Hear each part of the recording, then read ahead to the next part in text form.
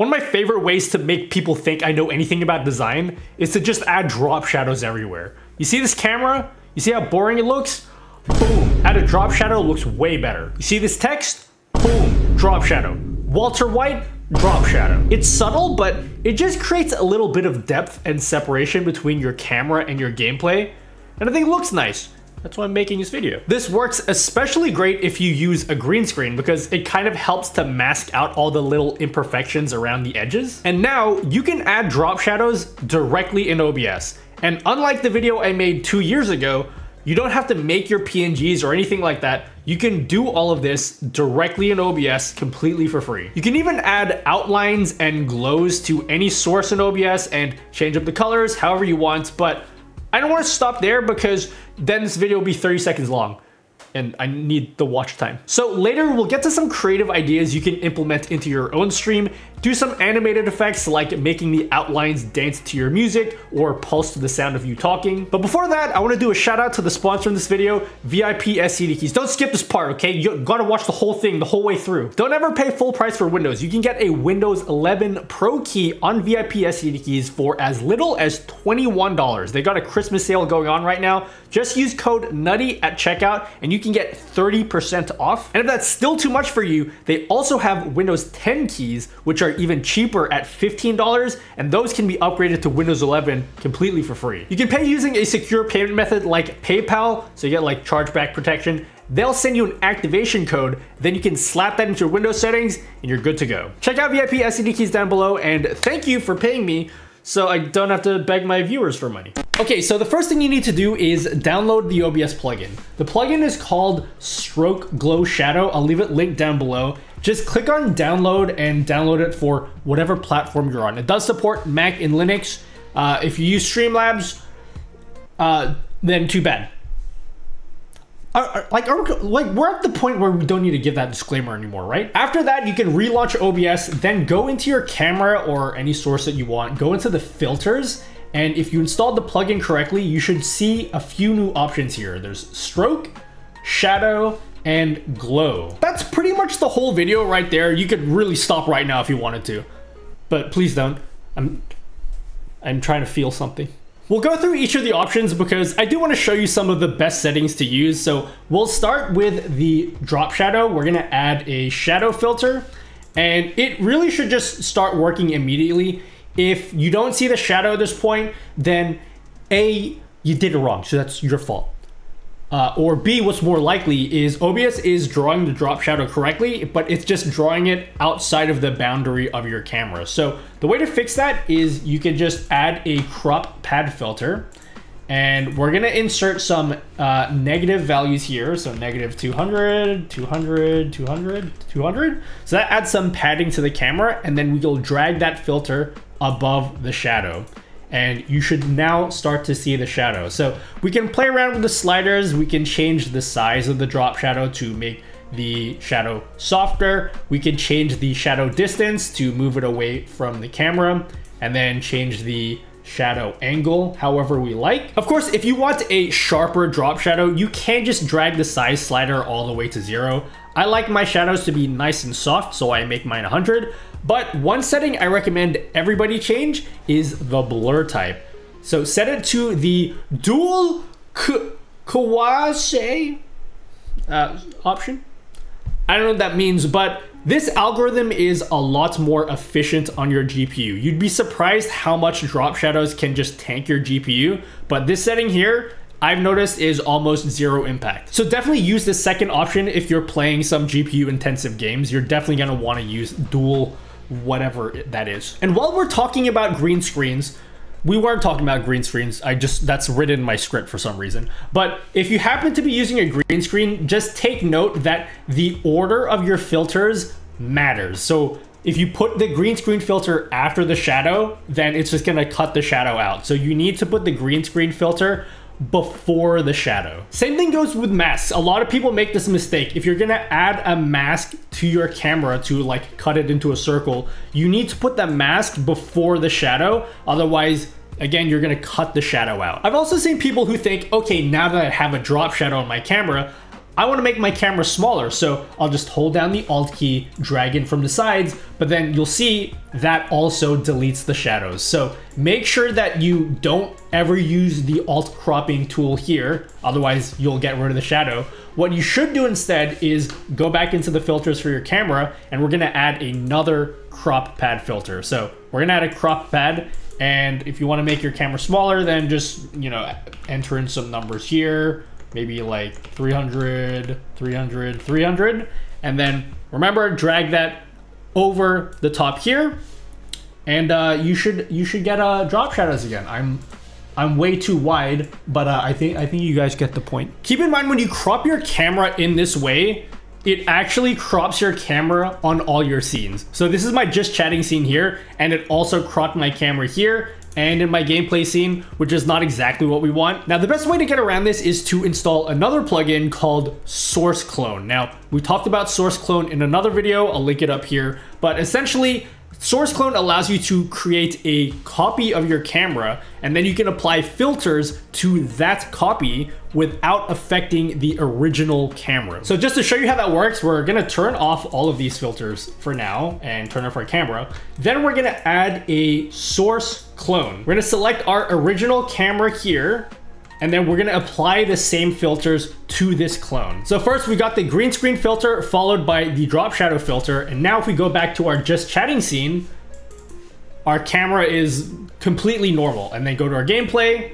here it's green screened. But yeah, you can go ahead and add that drop shadow filter to anything you want. It doesn't have to be your camera. It could be images, it could be text. But let's move on to the second filter, which is the stroke filter. Now, this is something you'd use if you want to draw an outline around something. And this works especially good for green screens. So you can change the stroke size to change the thickness of the outline. And you can also change the color. So we can change the color to red.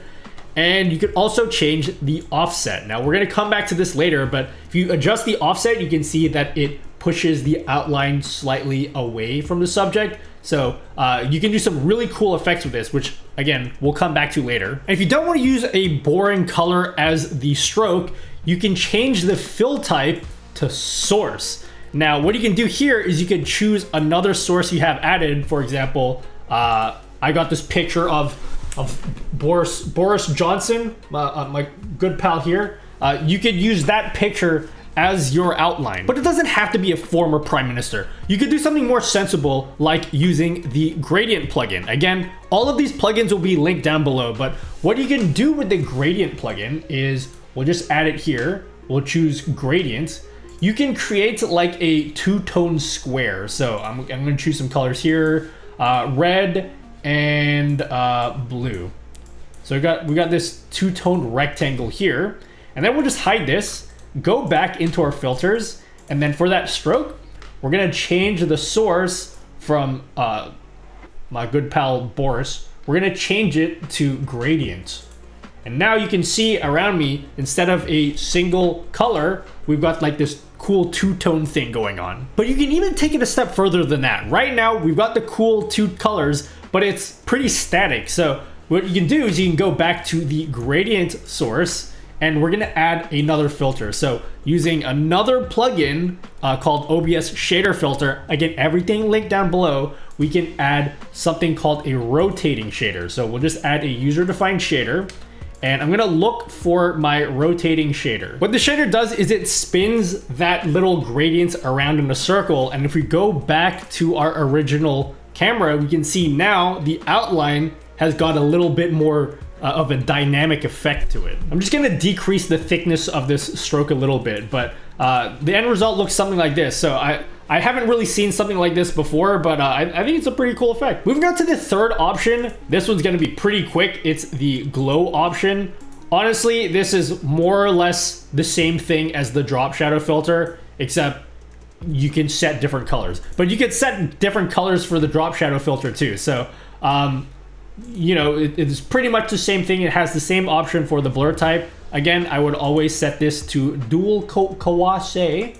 But yeah, if you wanted to add a blur filter here, or sorry, a glow filter, then there's another filter for that as well. Now, I should also mention that each of these effects can be added as their own individual sources as well. So if we right click and go to add, we'll see an option for glows, shadows, and strokes. So if we select stroke, then we can select the original source that we want to apply it to, and we'll just say our clone. So this is the clone of the camera we had before, and now it draws an outline around our camera. So we can deselect the infill 0 offset, and now we've got just the outline, but the outline is its own separate source. Now the reason why you might want to do this is now you can add filters just to that stroke. So we can go here and maybe we can even add a shadow to it.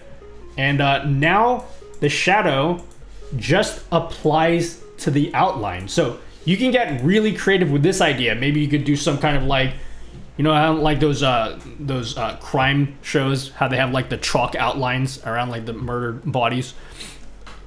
I don't know, like they have that in real life too. I don't know why I said only for crime shows, but yeah, you can do an effect like that if you wanted. Or maybe you can overlay like 5 different outlines of your camera and then add slightly offset render delays between them, so you get like this really trippy rainbow camera effect. I don't know, you can like, I'll leave it up to you guys to figure out what you can do with this. But I did promise that I'd show you something unique and creative. So let's make the outlines react to sound. So imagine you have an outline around you that reacts to the music that you're playing, or maybe you have a glow around you that gets more intense when you start speaking into the mic. Well, you don't have to imagine, because we're gonna do that shit right now. So for this effect, you're going to need yet another plugin. This is the Move plugin. Again, link down below. Once you get that plugin, we're gonna go into our audio mixer here and just choose any of these channels. I'm gonna use desktop audio because that's where I play my music out of. And then we're gonna go into filters. And then here we're gonna add another filter, audio move. Now, what we're gonna tell OBS is, hey, remember that offset filter from earlier, that one where we slide the offset filter and